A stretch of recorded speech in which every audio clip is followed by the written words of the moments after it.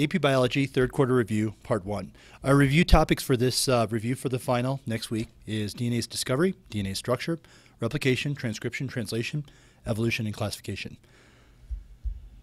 We started the quarter with the road to discovery, for DNA being the genetic material that codes for new living things. One of the experiments that we talked about was Griffiths Experiment. Griffith was trying to figure out what it was that was transforming bacteria. Now, if you remember, we had 3 control groups and 1 experimental group. You inject the mouse with the smooth cells that cause disease, the mouse dies, no surprise. You inject the mouse with the rough cells that don't cause disease, no problems, the mouse is fine. If you kill the disease-causing S cells, the smooth cells, the mouse is okay, no surprise there. However, when you mix the heat-killed smooth cells that cause disease, cause pneumonia, and you mix it with the living R cells that don't cause disease in the mouse dies. And when you pull out some of those cells from the mouse, some of the bacteria that killed the mouse, it turns out that they all are living S cells. So how did those R cells turn into S cells, and the S cells were dead? So something inside those heat-killed S cells transformed the living R cells to become S cells. And that was later discovered to be DNA. Now, they suspected it was DNA, but they weren't sure at this point. So it could have been proteins. We didn't really know way back in time. You don't have to know the dates, but you should know something about the experiments. The next experiment that I want you to know about is the Hershey and Chase experiment. Now, viruses infect cells, and somehow they create new viruses within the cell. And at the time, we didn't know what was the codes for making new viruses.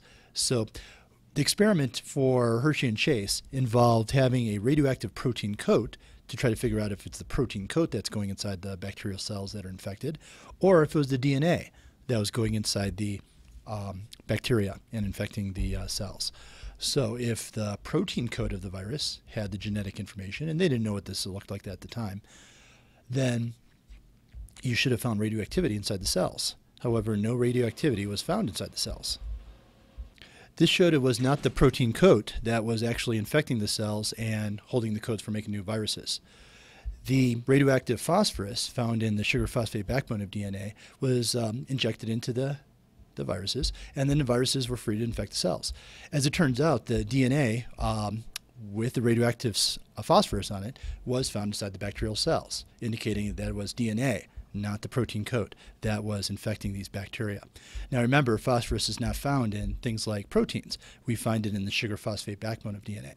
So these are 2 things that couldn't be confused for each other, and identify DNA as genetic material, not protein.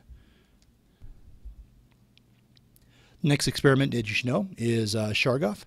Shar-Goff discovered that the percentages of adenines and thymines were about equal, and guanines and cytosines were about equal. So this led to Shar-Goff's rules. So Shar-Goff's rules, basically, to just summarize, A's equal T's as far as percentages in a DNA molecule, and G's equal C's. The way that you would use this on a test, if I give you the percentage of guanines, let's say it's 20%, well, you automatically know the cytosines are about 20% too. 20 plus 20 is 40 out of 100% of the total nucleotides, leaving 60% behind. Well, of the 60%, we know half of those have to be adenines and half have to be thymines. Why half and half? Well, they pair up with each other in a 1-to-1 ratio. So if you are even given one of these nucleotide percentages, you should be able to figure out the other 3. The structure of DNA, the final structure, the 3-dimensional double helix, the kind of spiral staircase look of DNA, was discovered by Watson and Crick. However, Rosalind Franklin was also instrumental in that discovery. Her X-ray photographs were interpreted by Watson and Crick, and the true structure of DNA was then discovered. All right, replication of DNA during the S phase of interphase. Remember, interphase has G1, S, G2. You make DNA during the S phase. You separate the DNA, the chromosomes, during mitosis. So replication doesn't happen during mitosis, during the M phase. It happens before that, during the S phase. Here's the central dogma, the basic dogma of how genetic information flows within a cell. DNA making a copy of itself is called replication. That happens in the nucleus. DNA making a copy of RNA is called transcription. And RNA being used to make proteins is called translation. One way to help you remember this, there's 2 A's in translation. What are proteins made out of? Amino acids, AA. Translation, AA. So that's one possible way to help you remember it. Transcription only has one A in it. These kind of words sound very similar to each other, trans. Replication is the one that you make DNA with. But, if you figure out another trick, please feel free to share it. All right, base pairing rules in DNA. Purines, attorney generals are pure. Adenines and guanines are the purines. They have a two-ring structure to the nitrogenous base. Remember, these A's, T's, C's, G's are called nitrogenous bases. The pyrimidines, if you remember the trick that we used in class, cut the pyramid stones. C, U, and T are all the pyrimidines. They have a single ring structure for the nitrogenous base. And it's always a purine with a pyrimidine, as you can see from this picture. We have a pyrimidine matched with a purine. A pyrimidine matched with a purine. Now, the weak bond holding the nitrogen bases together are called hydrogen bonds, and they're easily broken, and that's good because we need to get at those codes during transcription and translation. Remember that the capital letters A are straight lines, bind with the capital letters straight lines, T, curvy capital letter with curvy capital letters, C with G. All right, copying DNA. Remember that we have one old strand in our new DNA molecule and one newly synthesized strand. This is called semiconservative replication. Why? Semi means half, conservative means to keep the same. So semiconservative means half of the DNA molecule has been conserved. The other one's brand new. Here we have the steps in replication. Remember, replication is making another copy of DNA. The first step is to have helicase, an enzyme, unwind the double helix and basically break down these hydrogen bonds. Now, there's something called SSBs, or single-stranded binding proteins, that will attach themselves at this point to keep these two strands unwound. However, I'm not going to test you on the SSB part. The next step after helicase unwinds the DNA is we have to add an RNA primer. It's kind of like the little metal tip on a zipper where you can kind of like get things started. We need an RNA primer for an attachment point for DNA polymerase. So primase is the next enzyme, which will add an RNA primer represented by the red. The next enzyme is DNA polymerase 3. DNA polymerase 3 is the main DNA polymerase. It's the main enzyme that builds the two DNA molecules. And here we have DNA polymerase represented by this kind of blue or this reddish kind of blob. Adding nucleotides, and DNA polymerase has to start at a primer in order for it to bind. So DNA polymerase, complementary nucleotide, complementary nucleotide, complementary nucleotide, all the way down. All right.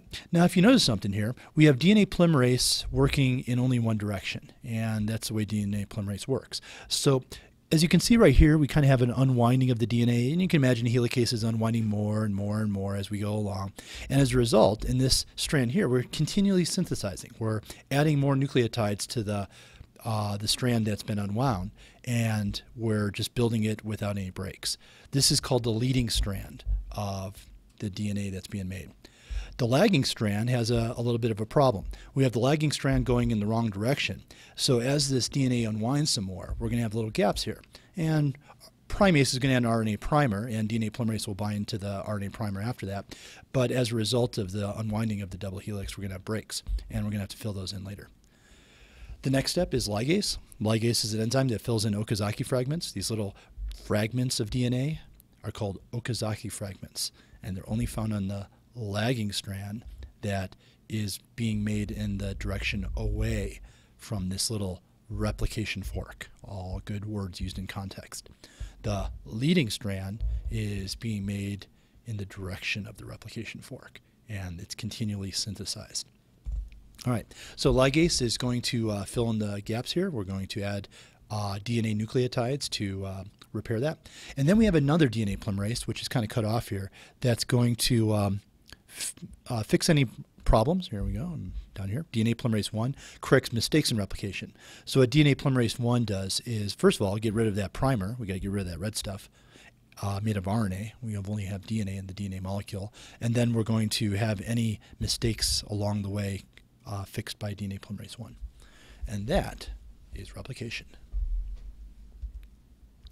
At the end of our chromosomes, we have these repeating chains. They are basically like aglets on the tips of shoelaces. They kind of keep the the shoelace protected with an aglet. And these telomeres kind of have the same role. They're repeating chains that protect the ends of the chromosomes, and they get shorter and shorter with every cell division.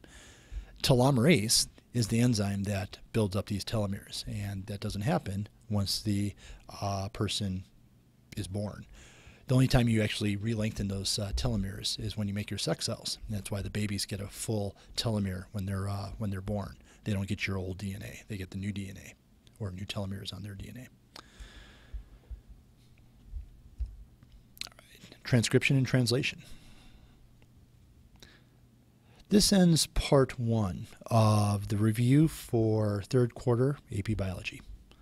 Part 2 will focus on transcription and translation.